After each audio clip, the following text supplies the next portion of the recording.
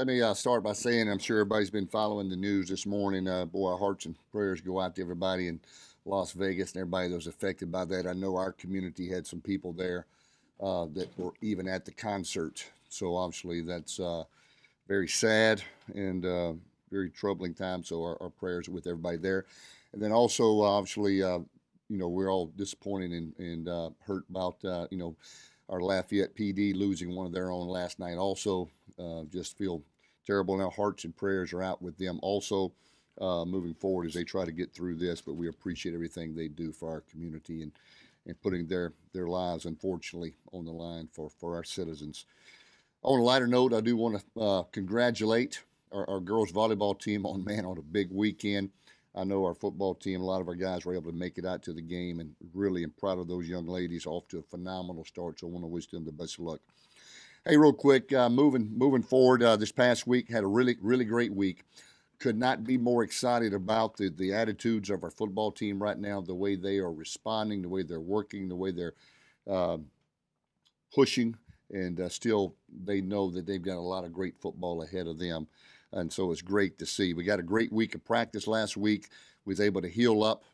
Had some time off this weekend, so they was able to heal up, able to get caught back up academically. When you travel a lot and, missing some classes due to travel, you get to make up some tests, make up some homework. That was good to see. Then obviously the coaches got a chance to get out recruiting this past Thursday, Friday, and Saturday. So that was really good, much needed. We got out in the Kittiana this past week, also heavily recruiting, and saw some outstanding games. Moving forward, real quick to Idaho. Boy, I tell you, outstanding team. Last year went 8-4, as you know. They're led by a quarterback that I think is one of the best, if not the best, quarterback in the conference, in Matt Linehan.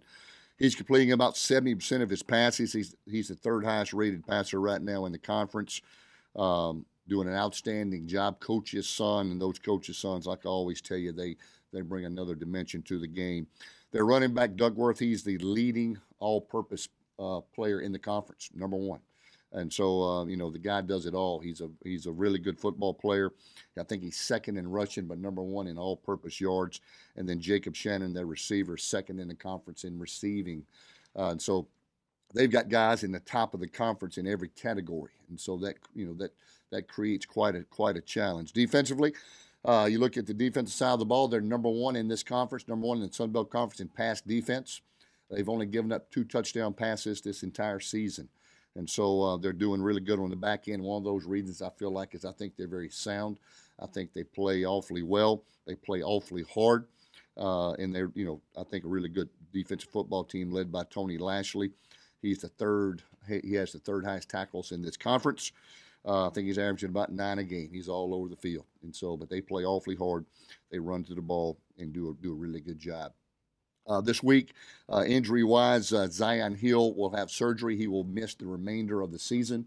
Not a major surgery, but just enough where he will not be back for this season. But he will be back January 1st when we resume off-season workouts. So, but he will miss the remainder of the season due to injury. Jordan Davis continues to improve. Raheem Malone is considered right now full speed. Had a great practice last night. He was at a different speed. You can tell he had fresh legs. Grant Horst will play the rest of the season. This is an injury that he won't be able to overcome until after the season. He's going to postpone surgery to after the season and fight through some things to finish up this year. So, but he will be available and will play. Jordan will, if he's not 100%, don't know if we'll play him this week. Might still play, but don't know if we'll start him. We'll know later in the week. Right now, I would say he's not quite 100%. By the end of the week, he may be there. So we won't make that call right now because we still have basically 6 days or 5 days before the game. So a lot of that will have to do with how he's moving around and in his effectiveness. So, but overall, good weekend. Had great practice last night in the stadium with the guys. These guys are resilient, man. They're really focused. They're excited about the next 8 regular season games. They realize the season is still very young, and they're ready to get off to a new start. And obviously, we got a tough challenge ahead of us, having to travel to Idaho to get that done. But they're excited about the challenge, and they're ready to go. So, any questions? Clarify what you said about Jordan. Is there a possibility that he wouldn't play at all? Is that even in the realm? If he's not 100%, yeah, he just, we saw last week when he's just, when he can't move, and that's one of his strong points is his mobility, and he's not able to push and move around in the pocket. He would still be available if we needed him, but and I'm not saying he wouldn't play. I'm just saying he probably wouldn't get the start if he's not 100%. What? I don't know what's so hard to figure out about that. Is it a possibility that he doesn't play at all? I wouldn't say that. I wouldn't say that. Yeah, yeah. Now, if for some reason he's not 100%, and let's say we start Nunez and he's playing really well, may not need him. But like I said, this is not a demotion. If he's 100%, he will be the starting quarterback for Saturday. But he's going to have to be 100% to come into that game. How much of a surprise has Nunez been? You know what?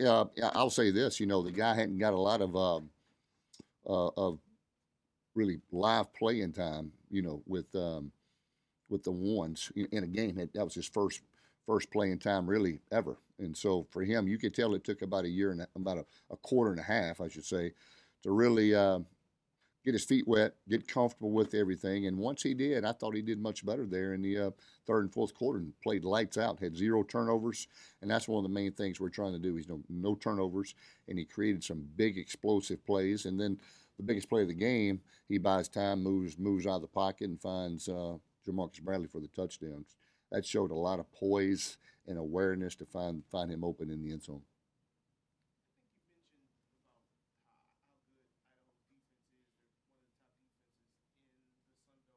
Right. Well, they play hard. They've got good players, one, and they play awfully hard. I think they've got a really good scheme. I think they do a good job. They were really good last year defensively, and so they're a really good outfit for sure on that side of the ball. Yeah, look, a little bit of both. I think they can bring pressure, but they're always in the right spots. They're very sound, very disciplined, and do a phenomenal job. But they can bring pressure, and but they've got some good players on the field, and like I said, they do a good job.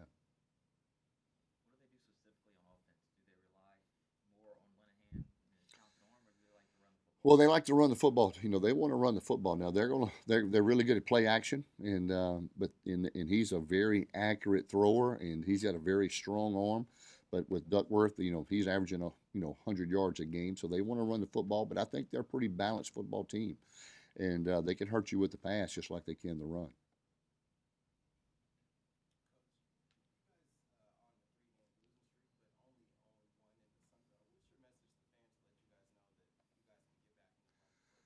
Well, if we were talking about as a staff, I think it was 3 years ago. I think we lost to La Tech, and we were 1-3, and we ripped off 7 straight wins.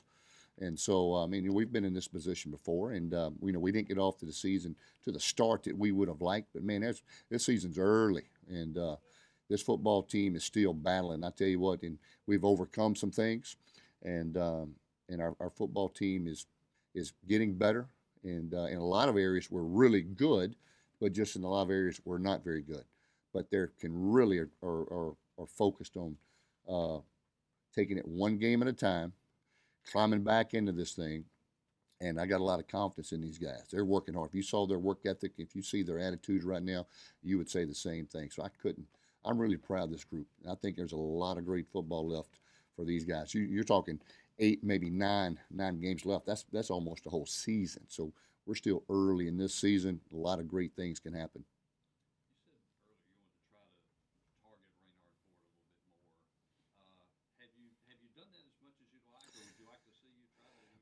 Yeah, I don't know if necessarily I meant target Raynard as I meant target the tight ends in general.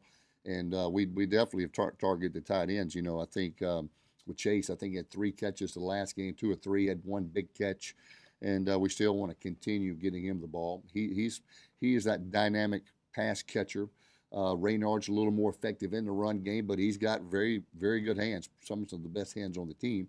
But he's just a 300-pound guy running a route, saying that's the difference. He's got great hands, but 300-pound guys just don't run past you an awful lot. Where Chase has got that speed in order to do that. Yeah, that's right. Stevie kicked last night, and after he kicked it, I looked at him and he looked at me, and I said, "Wow!" I said, "You're back." And he launched one out of the back of the end zone last night on his first kickoff attempt when we went with our kickoff coverage units, and I think the time off has really helped him. He looked like his old self, and that was great to see. And I think that will only complement our kickoff coverage moving forward, and some of the other things. That was good to see. What about the effectiveness of the tight ends kind of opening up the middle of the field? How important is that to the offense, whether it's Chase, whether it's Raynard, just the overall flow of the offense and getting those guys involved?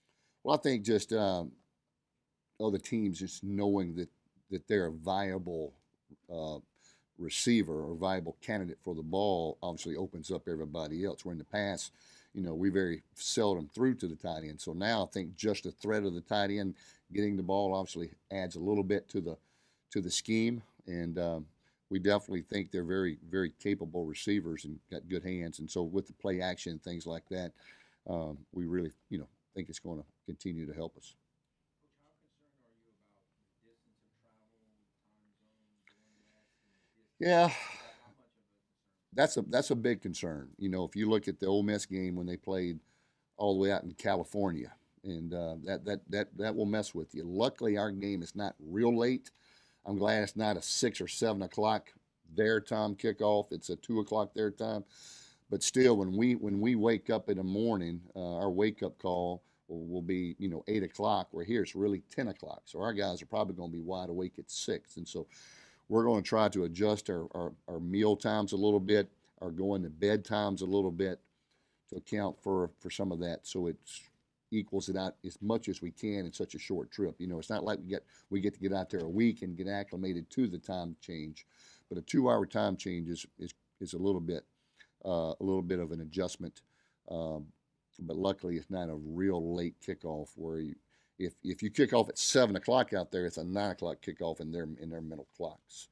And so luckily it's a 2 o'clock kickoff there, but in our mental and body clocks, I should say, our body clocks, it's a 4 o'clock kickoff. And so that's sort of like a practice time. Is that something you guys picked up 2 years ago now, going out to Idaho? Mm-hmm. Be able to Hopefully so. Hopefully so. Like I said, it's such a short trip, so it's only so much you can do when you arrive and you get there at 6 p.m.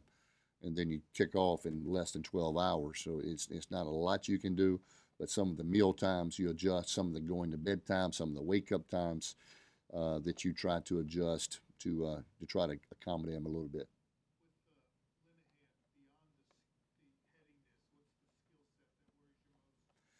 Well, one, he knows where to go with the football, and that's probably what you're talking about, hitting this a little bit. He's just an accurate passer. He's a senior. He's led his team to a bowl game last year. He's sort of a winner. That intangible that he has is the things that you look for in a quarterback. Not only is he a talented kid, he's got those intangibles. You can tell he's a leader if you listen to some of his press conferences, especially last year, how he lashed out, about his comments about, how he felt like their team deserved to stay there in FBS. And boy, just to see him not afraid to step up and be a vocal leader, that's pretty impressive. And so he'll be a challenge, especially playing on his turf, playing indoors where there's no threat of weather, and he'll be able to zip that ball around. So we'll have to bring our A game, which we have not brought yet defensively. So we'll have to find our A game pretty quickly.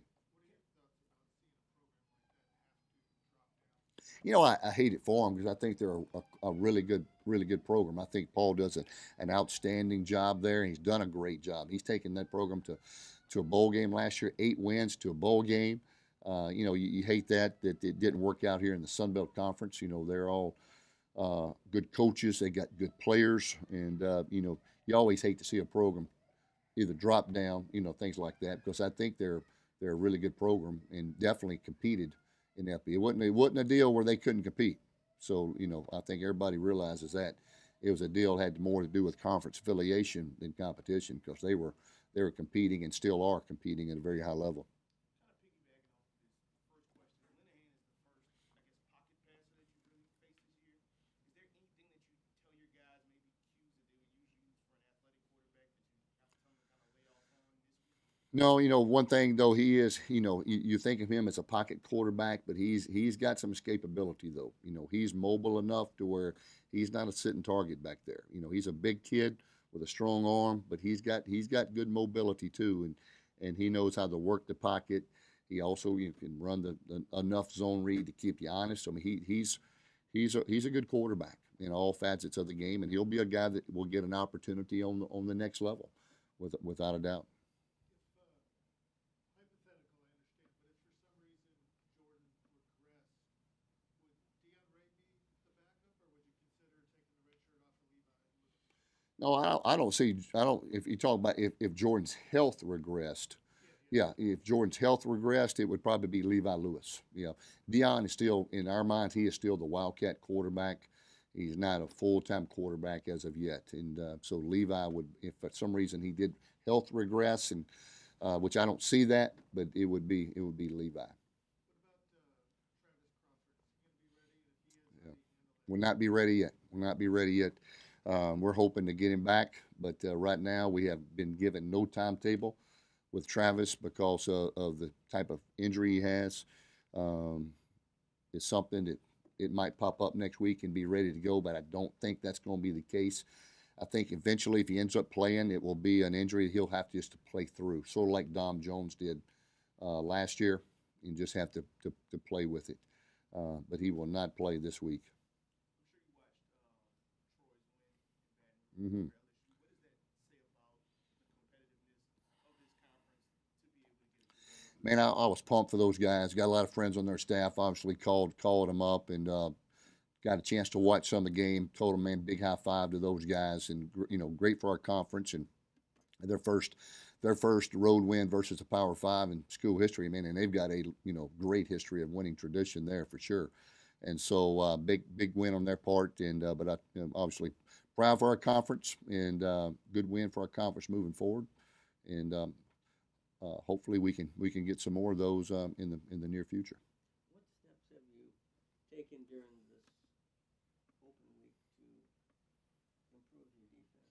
Well, one, since you asked me that question, Bobby, one thing that I did do this week, I brought in James Willis as a defensive analyst, and as you know, James was our defensive coordinator here for 2 years when we won 9 games 2 years in a row, and held Nevada to 3 points in the bowl game. And so I brought in James.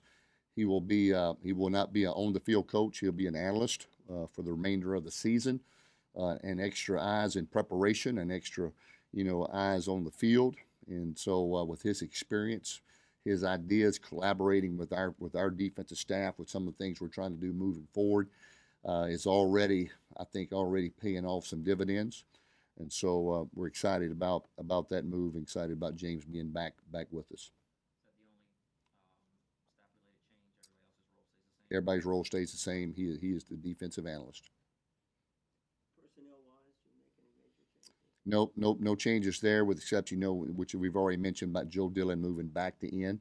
Looks way more comfortable there, as we obviously noted that, and hopefully he'll be way more productive. I appreciate him being willing and able to make that move, the linebacker, but it just didn't work out. And I think he's going to be way more productive, which we all know he can be at the defensive end position. I've never been in the dome. I've never been in that dome. It looks like a nice place to play. Looks like they got brand new turf. So it's. I know our kickers are excited about playing in the dome.